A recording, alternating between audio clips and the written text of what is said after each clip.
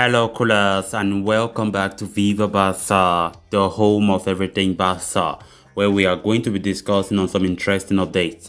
We start with Pierre-Emerick Aubameyang, who have just taken to social media to reveal how he felt to make his Barcelona debut. We are going to be discussing on everything he had to say.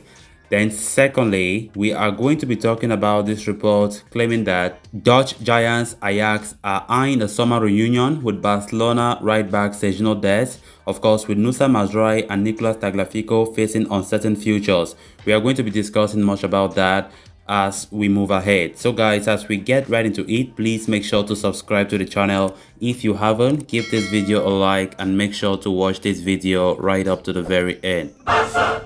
Barça! Former Arsenal striker Pierre-Emerick Aubameyang has taken to Instagram to send a message to Barcelona fans after making his debut for the club. Of course, the Gabon international left the Gunners for Barca this January and could end up being an exciting signing for Barcelona as they look to rebuild after a difficult few years.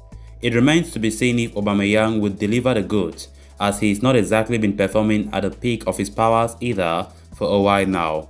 Still, he's a big name signing for Barcelona and fans will no doubt be pleased to see what he's happy to have finally put on the famous JC.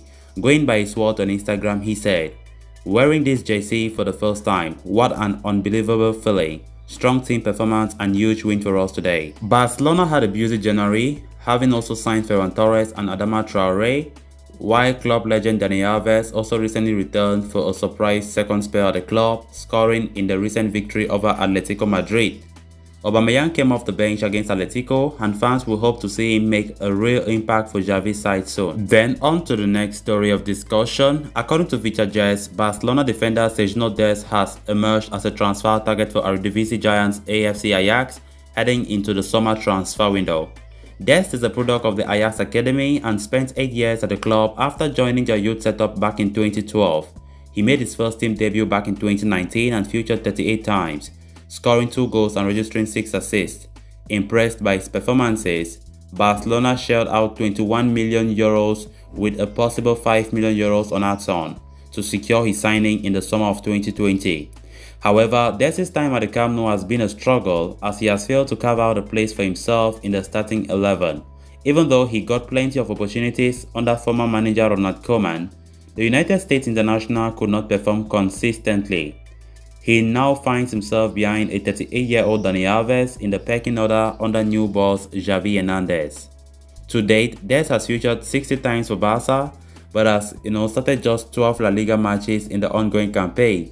With Barcelona targeting a summer move for Chelsea defender Cesar Azpilicueta, question marks linger over the future of Dest at the Camp Nou, and it seems like his former employers Ajax are eyeing a reunion in the summer. The Dutch heavyweight are set to lose first-choice right-back Nusa Mazraoui with his contract expiring in the summer.